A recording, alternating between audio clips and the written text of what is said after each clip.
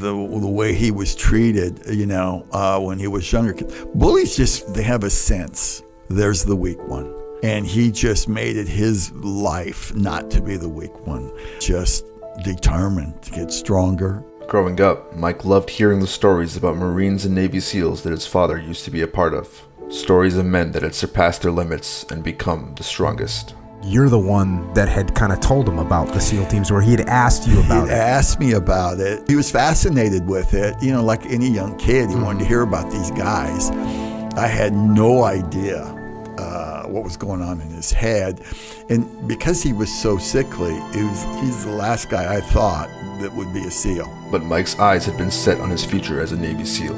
So after graduating from high school, he headed straight to Navy boot camp, where against all odds, he would pass with flying colors.